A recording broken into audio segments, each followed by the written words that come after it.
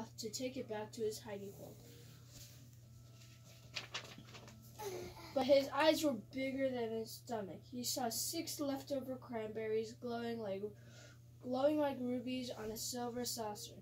"I'll just take one," he said to himself. "One is a feast for me." He balanced one cranberry on top of a pea and started once again across the table to his hiding hole. Do you want to see the pictures?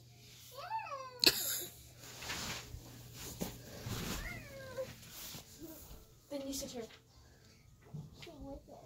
Okay, then you not see the pictures.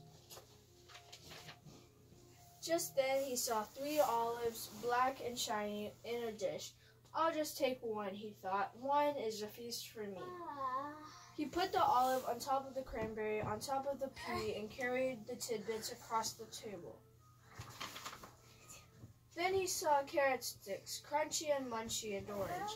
"I'll just take one," he thought.